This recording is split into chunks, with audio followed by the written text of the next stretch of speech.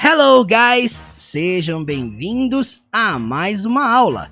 E hoje nós vamos estudar inglês com uma cena do filme Monstros University, no Brasil, conhecido como Universidade Monstros. Então, vem comigo.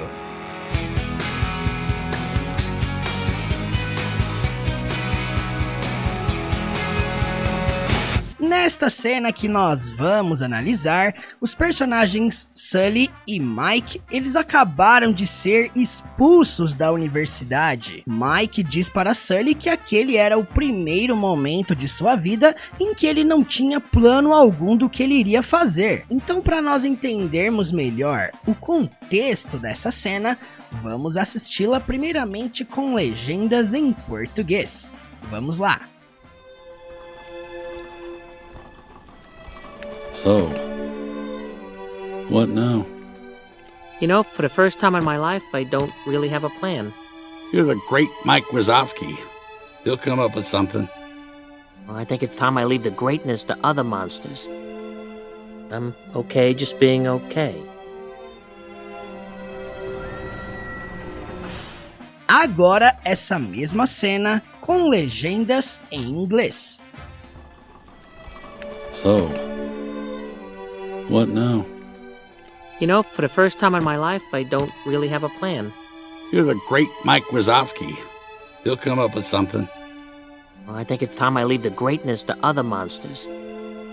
I'm okay just being okay.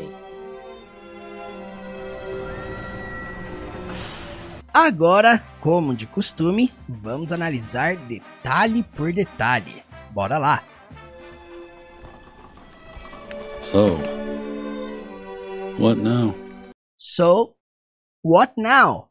Quando Sully diz so, ele quis dizer então.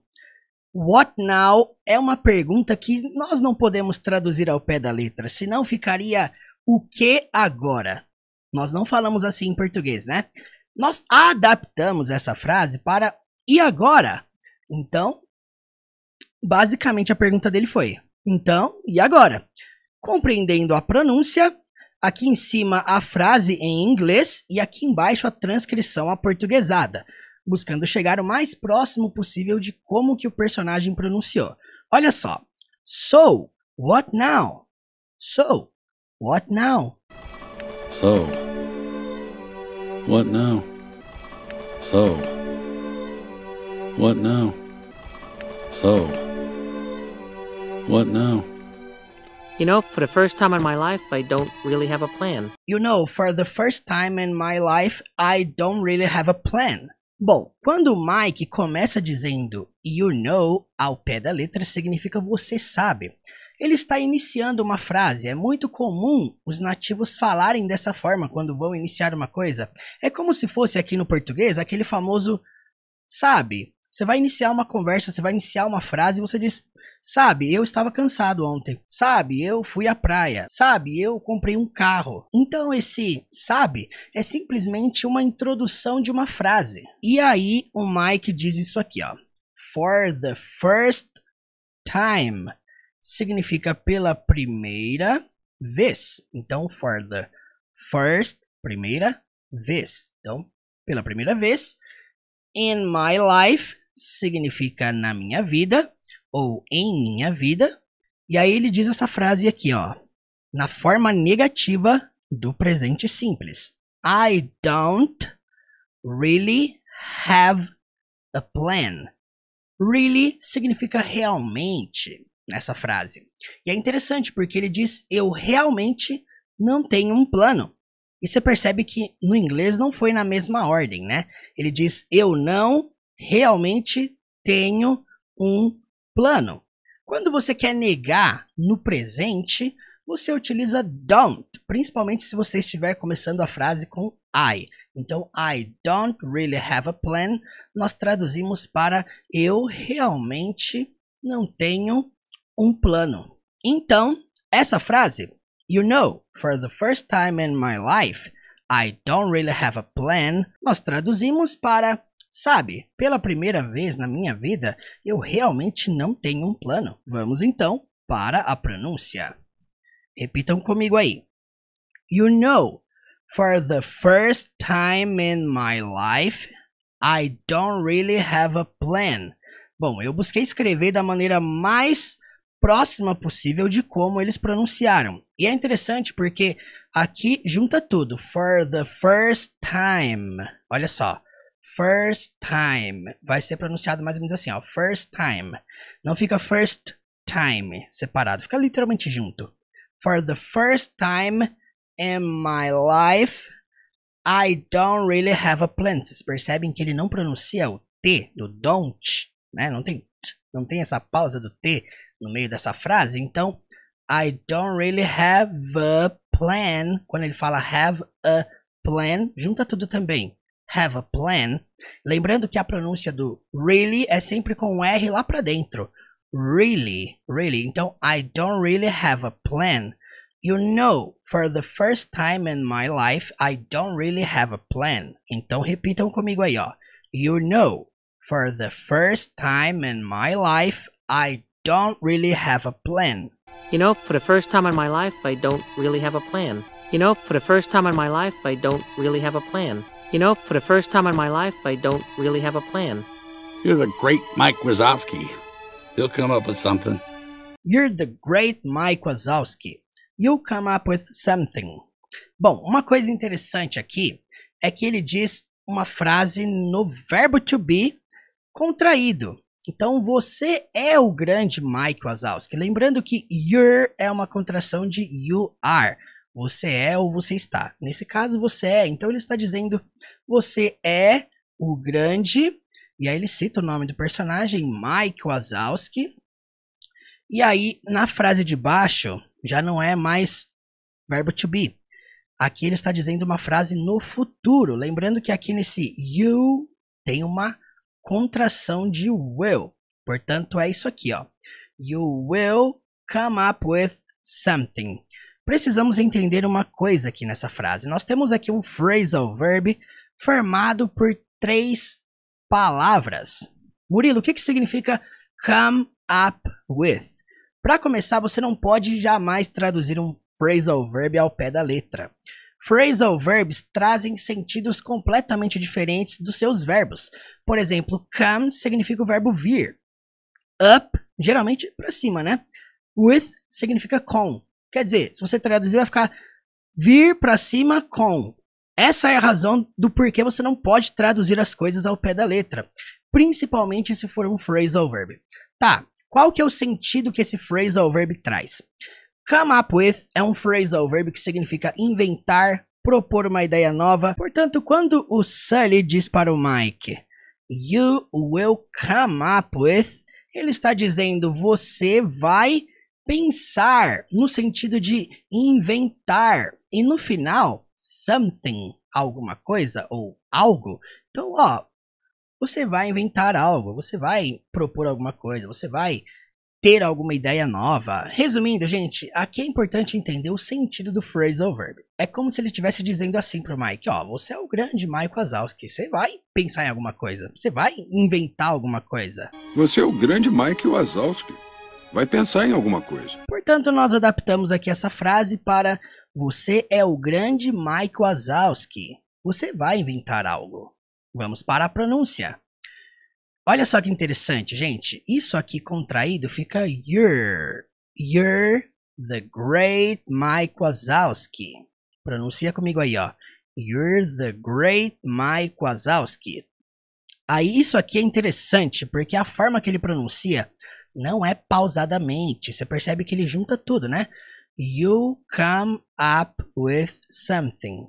Quem dera ele falasse assim, né? Mas ele não fala assim. Como é que ele fala? Ele fala you come up, dessa forma, you come up, presta atenção, you come up, e na hora que ele fala with something, esse TH, literalmente, ele não aparece na pronúncia dele, ele junta, fica só with something, with something. Muito comum dentro do inglês acontecer essas conexões, tá? Presta atenção no jeito que ele fala, you come up with something. He'll come up with something. You come up with something. Presta atenção do jeito que ele fala. You're the great Mike Wazowski. You're the great Mike Wazowski. You come up with something. He'll come up with something. Portanto, repitam tudo comigo. You're the great Mike Wazowski. You'll come up with something. You're the great Mike Wazowski. He'll come up with something. You're the great Mike Wazowski. He'll come up with something. You're the great Mike Wazowski. He'll come up with something. Well, I think it's time I leave the greatness to other monsters. I think it's time I leave the greatness to other monsters. Bom, quando ele diz I think, ele está dizendo eu acho. Ele está expressando a opinião dele. Bom, eu acho, eu penso. It's time, que é hora. Você percebe que a gente tem que adicionar um que aqui nessa frase? Não tem no inglês. Se a gente for traduzir no literal, vai ficar assim, ó, eu acho é hora. Não faz sentido, né? Então a gente tem que acrescentar um que, porque no português a gente fala que o tempo todo para interligar uma frase com a outra. Já no inglês não há essa necessidade extrema. Portanto, quando ele fala I think it's time, ele está dizendo eu acho que é hora. E aí, gente, ele diz isso aqui, ó. I live the greatness. Se nós traduzirmos isso ao pé da letra, vai ficar eu deixo a grandeza. Eu pergunto para você, faz sentido traduzir para eu acho que é hora, eu deixo a grandeza? Não. Mais uma vez, a adaptação. Eu acho que é hora de deixar. Lembrando que esse live tem um sentido de sair, deixar alguma coisa, né? Portanto, aqui ele está deixando a grandeza. Eu acho que é hora de deixar a grandeza. E no final tá mais fácil de entender. To other monsters. Para ou pra outros monstros.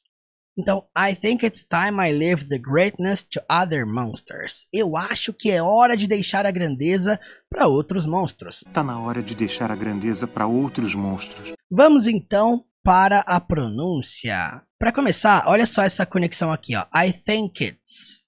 I think it's. Pronuncia tudo junto aí comigo. I think it's. Dessa forma, I think it's time I live.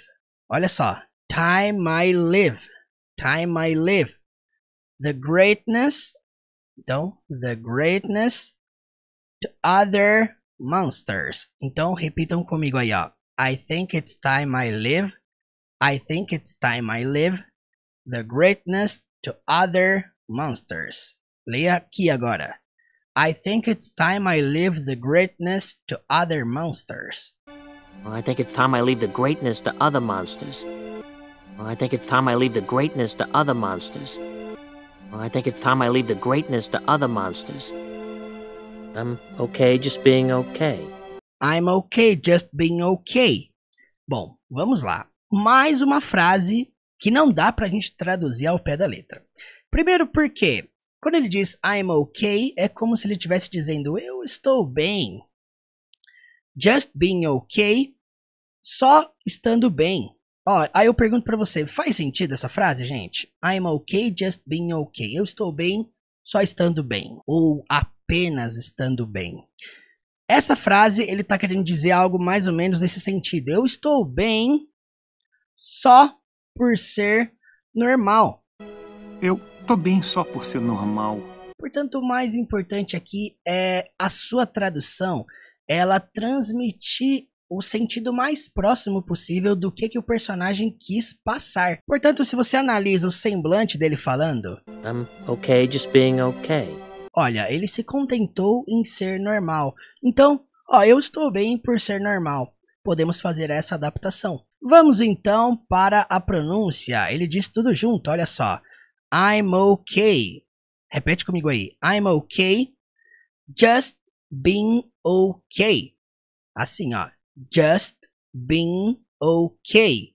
Lembrando que toda palavra que termina com ing, você nunca pronuncia a letra G, viu? Grava isso aí. E outra coisa, toda palavra que se inicia com J no inglês, todas, você pode perceber através dos nomes, né? James, John, Jack, é sempre forte. Por essa razão que eu coloquei um DJ aqui, tá? Você não vai ler the just, tá bom, gente? Presta atenção. Você vai ler just. Por que eu coloquei um D aqui, então, junto com J? Para você pronunciar com força. Just. Just. Porque a pronúncia não é just, tá? Não é som de já, jeji, joju. Eu não falo I'm okay, just. Não. Just. Por isso que eu coloquei um D aqui, tá? Para você pronunciar de uma maneira mais forte. Então, I'm okay, just being okay. Então, repete comigo aí. I'm okay just being okay. I'm okay just being okay. I'm okay just being okay. I'm okay just being okay. Agora você vai assistir comigo essa cena completa sem legenda alguma. Não se esqueça, volte essa aula quantas vezes forem necessárias. Pratique não só as traduções, mas também as pronúncias conectadas. Verifique se agora vai ser mais fácil de compreender. Então, bora lá! So, what now? You know, for the first time in my life, I don't really have a plan. You're the great Mike Wazowski. He'll come up with something. Well, I think it's time I leave the greatness to other monsters. I'm okay just being okay. E se esse vídeo te ajudou, não se esqueça de me seguir lá no Instagram, teacher.murilo. Gente, lá eu estou postando dicas de inglês literalmente todos os dias. Lá eu estou interagindo com todo mundo que me manda mensagem. Inclusive, se você tem dúvidas aqui em alguma dessas aulas no YouTube, você pode tirar dúvidas comigo lá no Instagram. Manda mensagem para mim, vamos conversar, vamos trocar ideias. Eu estou lá para te ajudar nessa jornada. Me mande mensagem lá também para participar do meu grupo de estudos lá no Telegram. Participe, faça parte disso comigo. Não saia desse vídeo antes de deixar o seu joinha, o seu comentário aqui logo abaixo. Isso me ajuda muito a dar prosseguimento com esse trabalho aqui no YouTube, e muito obrigado pela atenção e até a próxima aula.